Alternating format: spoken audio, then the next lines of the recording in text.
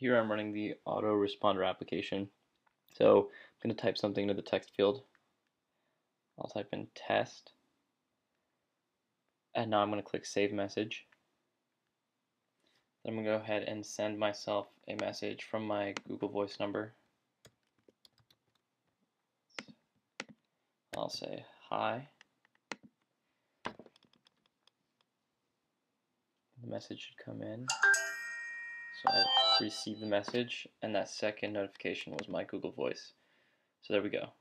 I've sent hi, and test has been sent back. Here you're going to learn to build the autoresponder application.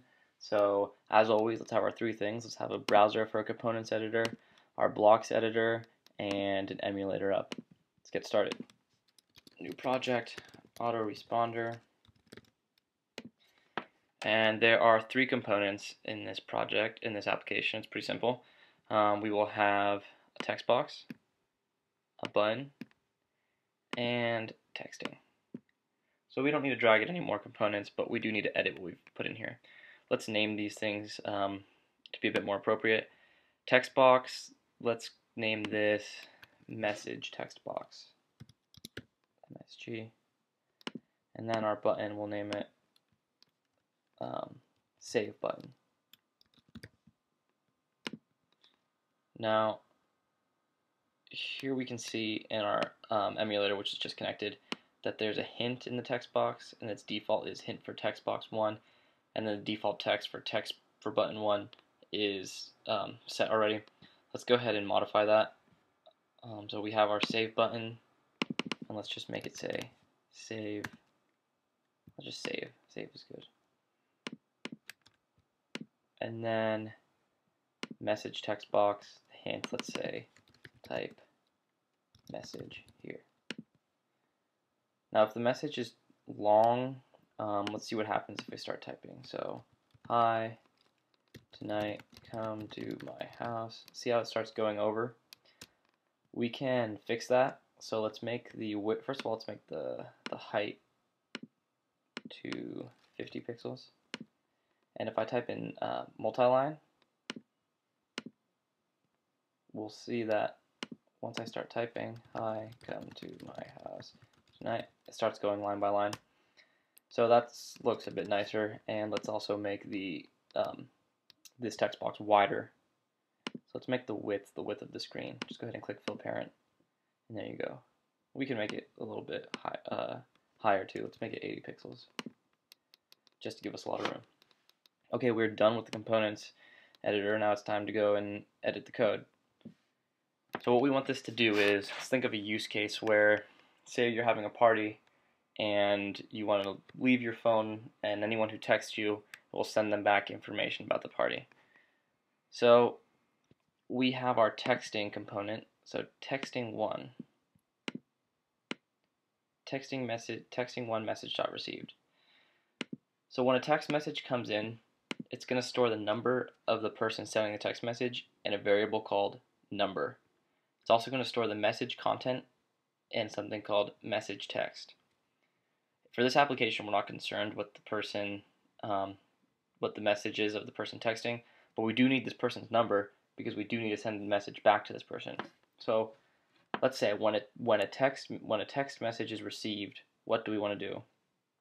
Well, we want to send a message out to a person. So we want to say texting one dot phone number 2, and the person who's sending the message, that person's phone number is stored in a variable called number. So we have it right here. Now we run into an issue. We want to send out the message that we've typed in here. So before we can, so the way we'll do that is we'll say texting one dot message 2, but we don't have any information to put in here yet. So let's go ahead and deal with that first. So let's say this save button right here, say we've typed something in, hi, party at 7. Say we've typed something in there. We will need to save this somewhere. So let's create a variable. We type in var variable, and it will show up. And let's type it auto response. and we'll set its default to, go ahead and type text, and keep it blank. So auto response, when the app starts up, is set to blank. Now, when we click the save button, let's change auto response to whatever is in the message text box. So that would be message text box dot text.